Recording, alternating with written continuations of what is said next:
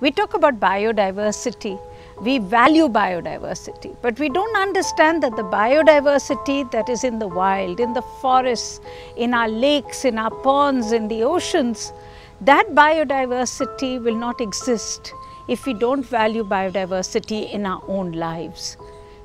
And that is why we need to understand the connection between the biodiversity in the wild and the biodiversity on our own plates, in our own kitchen.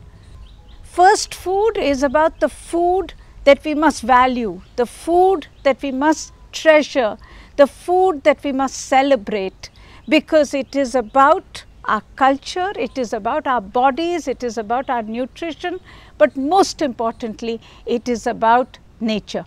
If we lose the diversity of food on our table, we will lose the diversity in the forest. Have you ever thought about the white fluffy stuff which is called a makhana? Where does it come from? I'm not even sure how many of us recognize the fact that this fruit is from the wetlands of India. And it is very nutritious. It is something that we can eat as a snack. But on the other hand, we have to also recognize the fact that if the wetlands of India disappear, and particularly across Bihar and UP, where makhana comes from, then the makhana will also disappear.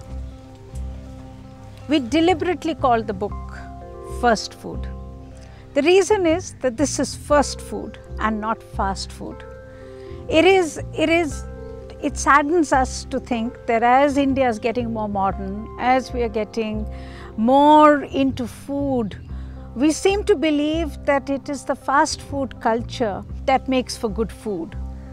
And we have to recognize the fact that that fast food culture is taking a huge toll of our health. It is adding to the obesity burden in this country, and it is bad food. On the other hand, there is this enormously good, nutritious food that we had in our own houses, that was cooked by our grandmother. The materials were collected locally.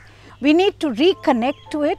We need to think about the environment from where it comes, the forest from where it comes, the pond from where it comes, the lake from where it came. So if we can value this food once again, if we can learn about it, if we can bring it back into our lives, then this first food will determine both our food culture in the future, but also our health.